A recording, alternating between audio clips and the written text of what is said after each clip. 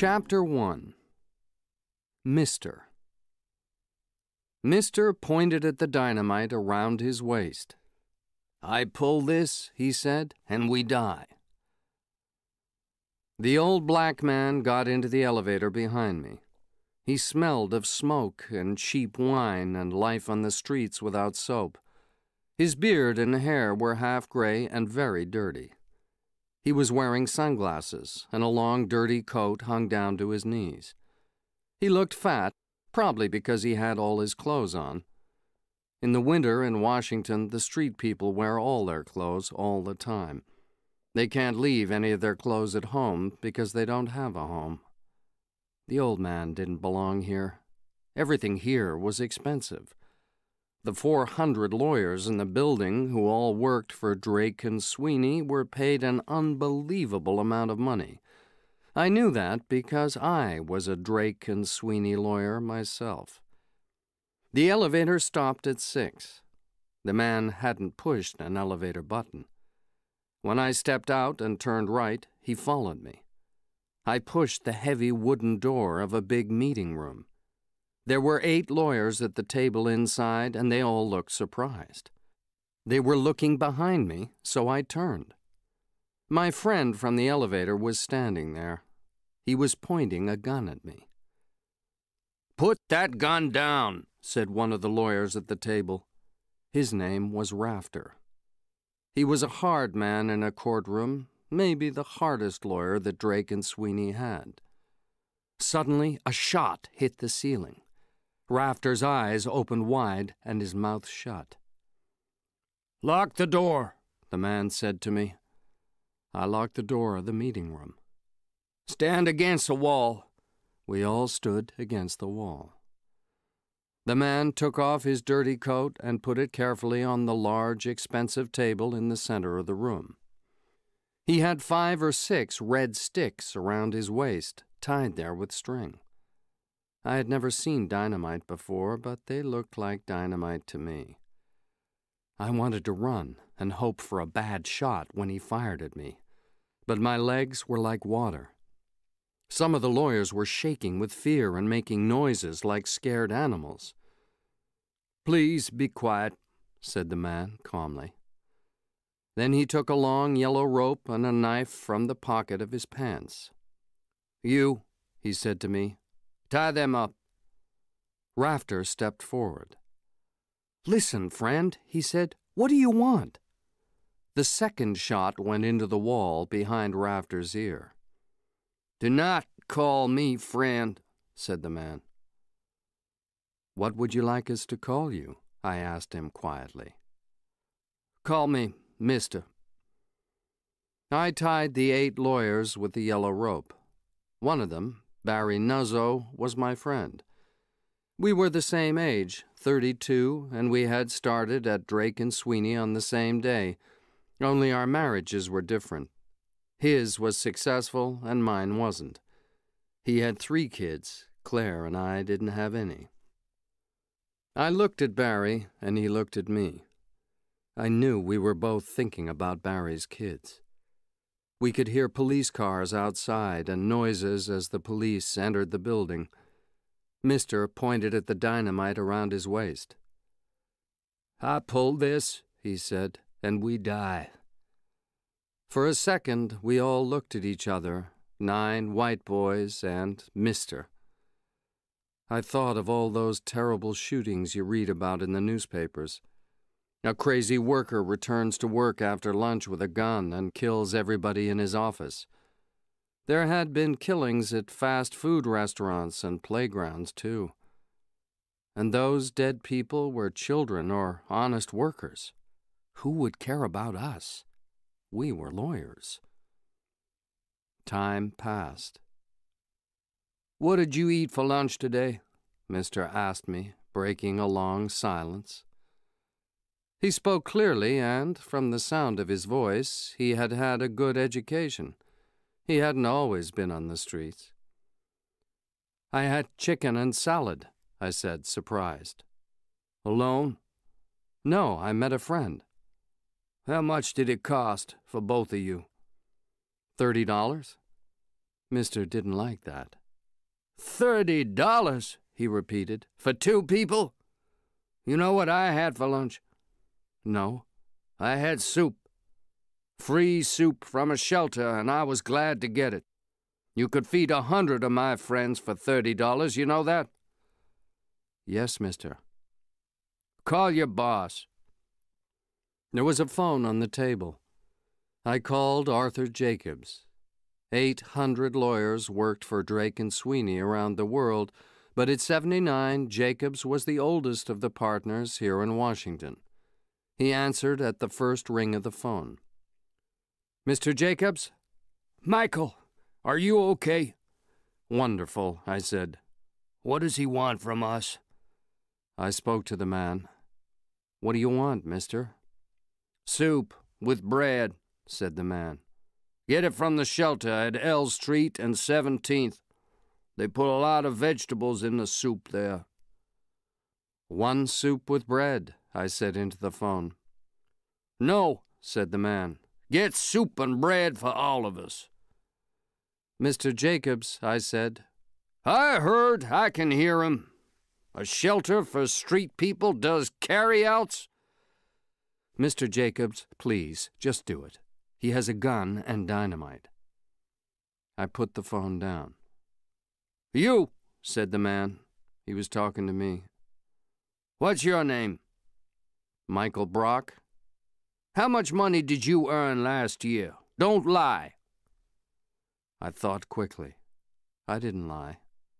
120,000. He didn't like that. How much did you give to poor people? I don't remember. My wife does that. Thank you, Mr. Brock. Mister pointed the gun at the other lawyers. He asked all of them the same questions. Nate Malamud, the only partner in the room, earned more than $1 million. More than $1 million? Mister said to him. I know you. You walk past me when I sit on the sidewalk every morning. You never give me any money. Why can't you help poor people, homeless people? Nate was a big man with white hair. He had been with Drake and Sweeney for 30 years. He was red in the face with embarrassment now. I'm sorry, he said. Who did the eviction? Said Mister suddenly. And again, who did the eviction? Nobody spoke. None of us understood him. But Mister wasn't looking for an answer. He looked out the window. Maybe he was thinking. Maybe he was dreaming. Maybe he was watching the police out there. Our soup and bread arrived half an hour later. There was a knock on the door, and somebody outside shouted through the door, "Your food!" Mister shouted back, "If I see a policeman out there, I'll kill these men." Then he pointed the gun at my head. The 2 of us walked slowly to the door. "Unlock the door and open it very slowly," Mister said. There was nobody outside. The food was on the floor near the door. As I stepped outside and bent down to pick it up, I heard a shout, "Stay down!" A policeman stepped quickly out of the office opposite and shot Mister through the head. Mister fell without a sound, and my face was covered in blood. Whose blood? Mister was lying on the floor. Half his head had gone, but the sunglasses still covered one eye. His hands were nowhere near the dynamite. Policemen came running from all the offices. "Are you hurt?" one of them asked me. I didn't know. I couldn't see. There was blood on my face and shirt, and a liquid that, I discovered later, was part of Mister's brain.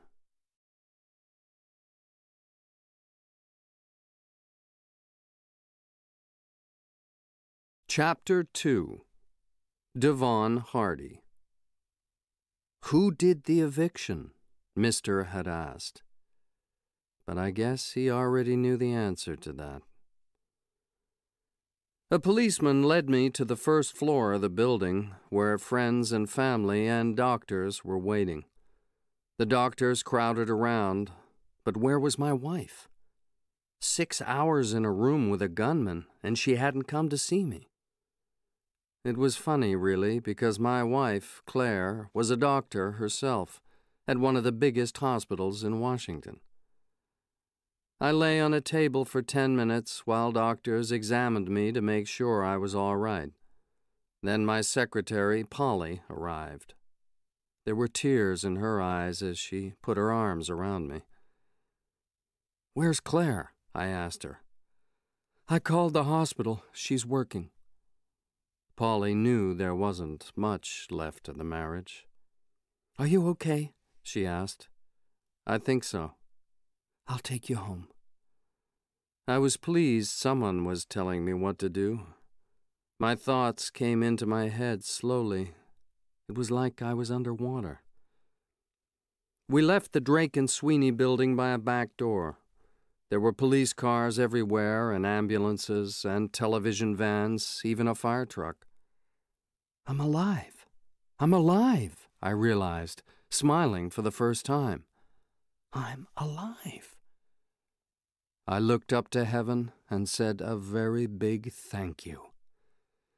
When I got home to our apartment on P Street in Georgetown, Claire wasn't there. I sat in the empty apartment and thought about her. We had met the week after I moved to Washington. I was just out of Yale with a great job. She came from one of America's oldest families. We were in love. We got married. But Drake and Sweeney make you work very hard the first year. I worked 15 hours a day, 6 days a week. I saw Claire on Sundays, and we went out together when I wasn't too tired. For the last 5 years, I had worked about 200 hours a month. That's 8 hours every day for 6 days, with 2 or 3 hours on Sunday.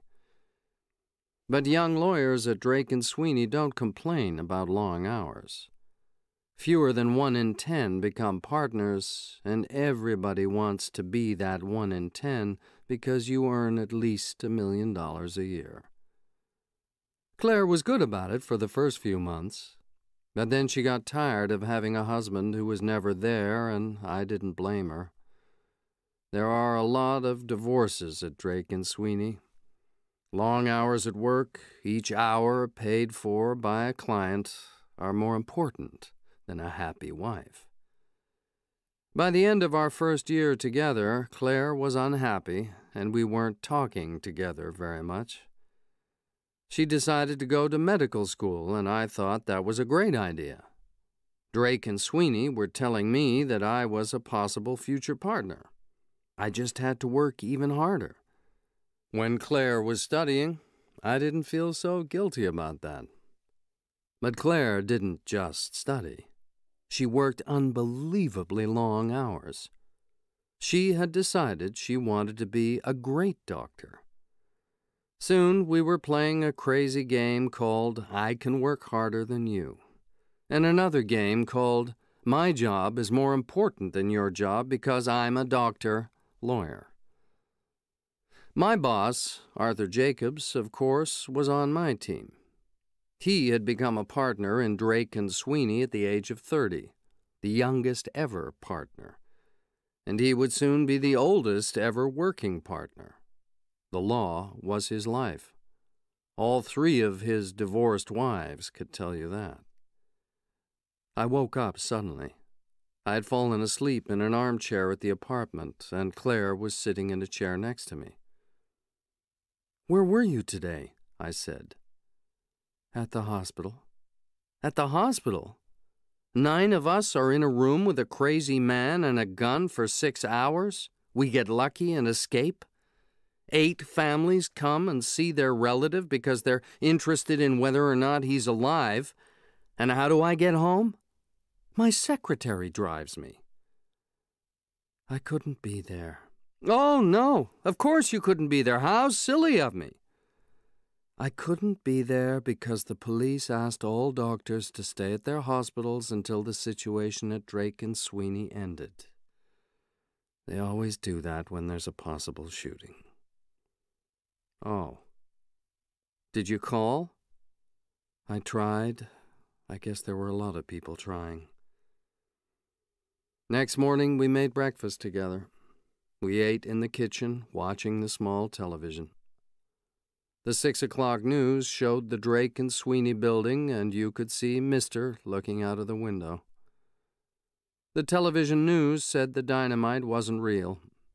The sticks were made of wood, and Mister had painted them red. The gun was real enough, though. It was a .44, stolen. Mister's real name was Devon Hardy. He was 45. He had fought in Vietnam. He had been in prison a few times for stealing, but he wasn't a big criminal. And he was homeless with no known family. That morning's Washington Post had more details. According to someone called Mordecai Green, the director of the 14th Street Law Center, Devon Hardy had recently lost his job. Then he became homeless. He was living in an old warehouse. This wasn't unusual. A lot of homeless people move into empty buildings because they have no money for their own place. Devon Hardy had recently been evicted from the warehouse as an illegal squatter. Lawyers are responsible for evictions.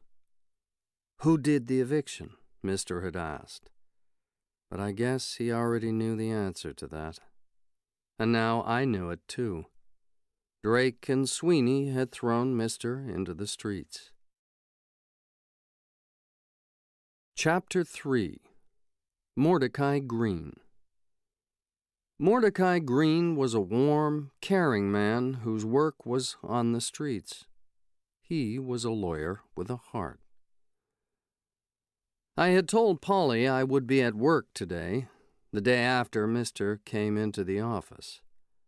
But for the first time ever, I didn't go to work when I was well enough to go. Just as it started to snow, I got into my car, a Lexus, and drove through the streets of Washington. The snow came down harder and harder. I just drove. Polly's voice came over the car phone. She sounded worried. "Where are you?" "Who wants to know?" "A lot of people. Arthur Jacobs wants to see you. You have clients waiting for you." "I'm fine, Polly. Tell everybody I'm at the doctor's office." "Are you?" "No, but I could be." I drove around Georgetown, not going anywhere, just driving. The clouds were dark. The snow would be heavy. People were hurrying through the snow on the sidewalks. I saw a homeless man and wondered if he knew Devon Hardy. Where do street people go in a snowstorm? I called the hospital. I wanted to ask Claire to meet me for lunch.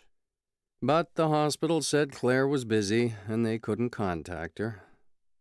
That was the end of our lunch together. I turned and went northeast, past Logan Circle, into the gang area of the city, and drove until I found the 14th Street Law Center. I parked at 14th and Q, certain that I would never see the expensive Lexus again. The 14th Street Law Center was in an old, tall, red-brick house that had seen better days. The windows on the top floor were protected by pieces of wood over the glass. The door wasn't locked. I went in slowly, out of the snow, and entered another world. It was a law office, all right, but there was no expensive furniture here, not like at Drake and Sweeney. I stepped into a large room which had 3 metal desks, each covered in files. There were more files on old pieces of carpet on the floor. The computers and the only photocopier were 10 years old.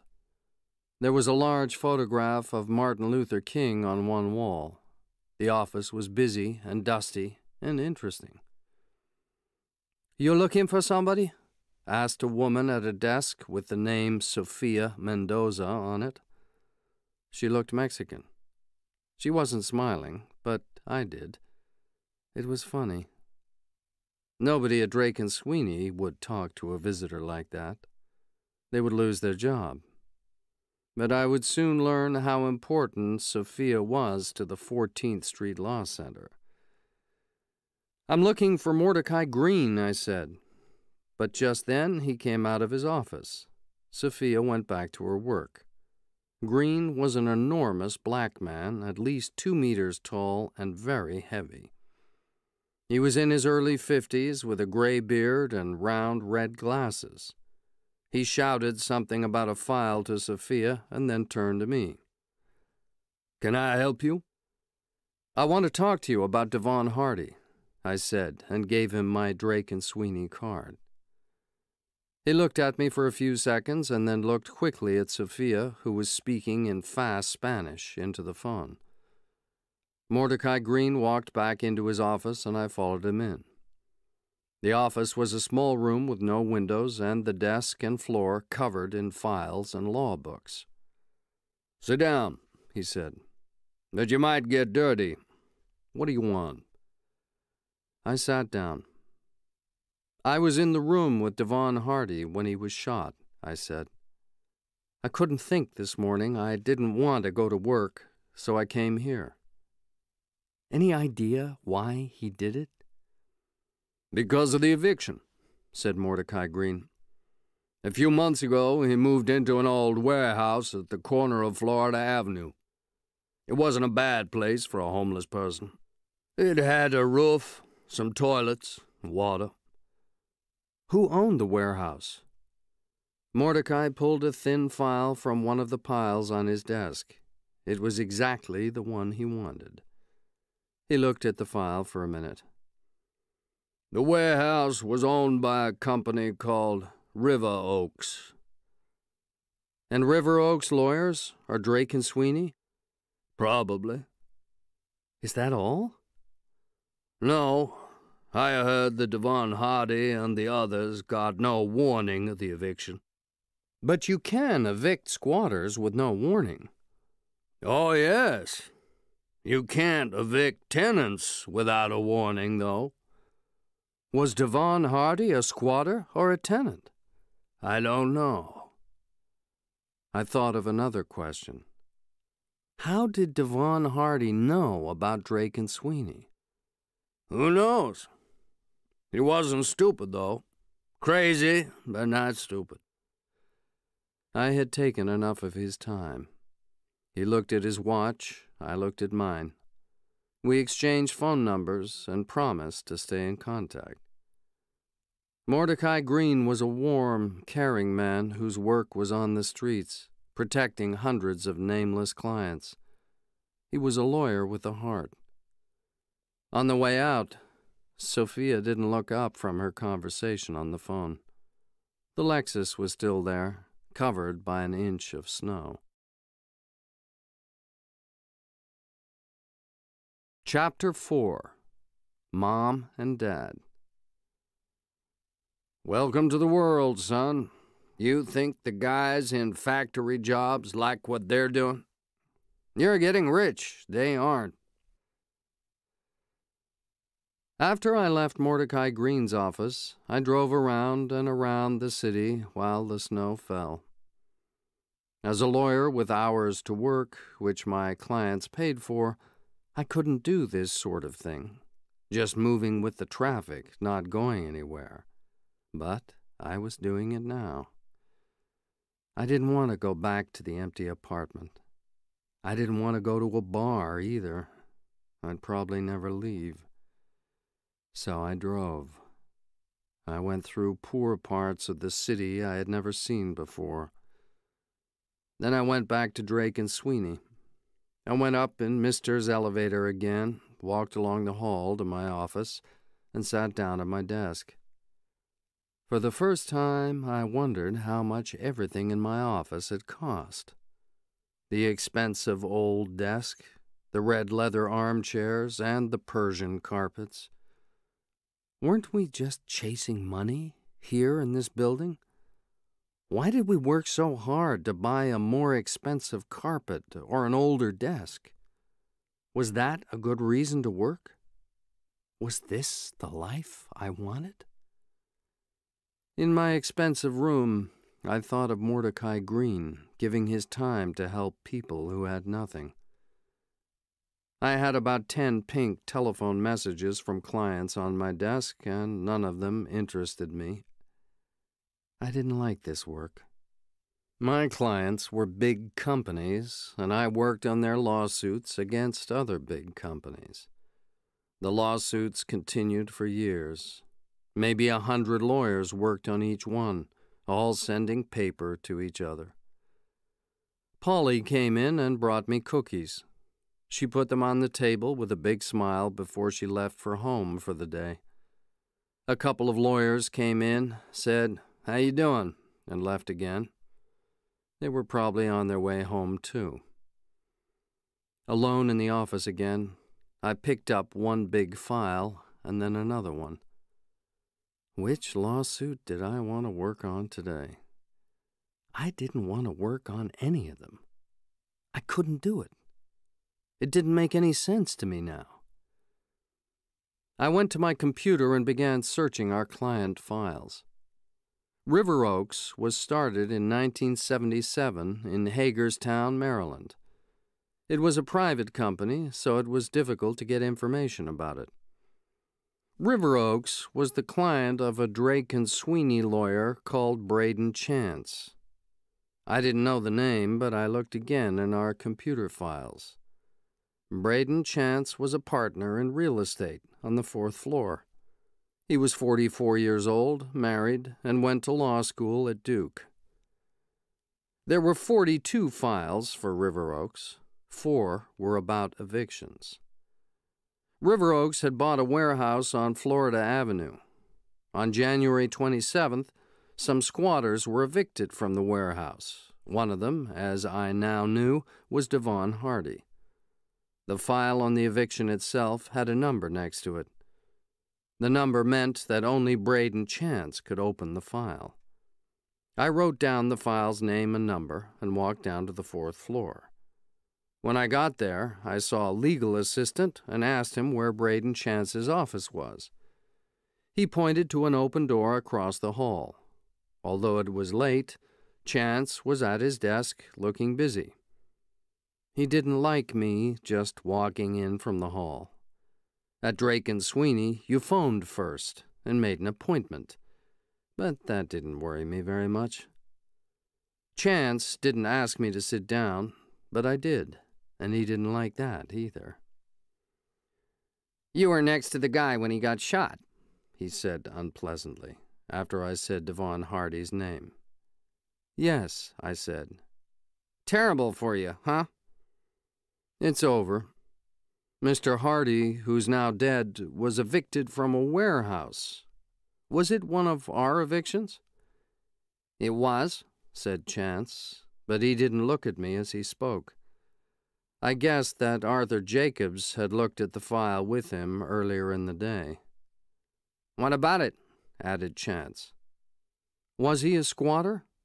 "Of course he was. They're all squatters, aren't they? Our client just got them out of the warehouse." "Are you sure he was a squatter, not a tenant?" Chance looked angry. "What do you want?" "Could I see the file?" "No." "Why not?" "I'm very busy. Will you please leave?" "If he was a squatter, there's no problem. Why can't I see the file?" "Because it's mine, and I said no. How's that?" Maybe that's not good enough. He stood, his hands shaking as he pointed to the door. I smiled at him and left. The legal assistant from the hall had heard everything, and we exchanged looks and smiles as I passed his desk. "The man's a fool," he said very quietly. I smiled again. Yes. But what was Chance hiding? There was something wrong, and it was in that file. I had to get it. I went back to my office to think. The phone rang. It was Claire. "Why are you at the office?" She spoke very slowly, and her voice was colder than the snow outside. I looked at my watch. I remembered we had arranged to have dinner together at the apartment.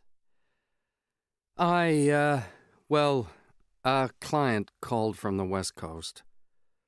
I had used this lie before. It didn't matter. "I'm waiting, Michael. Should I start to eat?" "No, I'll be back at the apartment as fast as I can." I ran from the building into the snowstorm, but I didn't really care that another evening together had been ruined. A few hours later, Claire and I were having our coffee by the kitchen window. The snow had finally stopped. I had an idea. "Let's go to Florida," I said.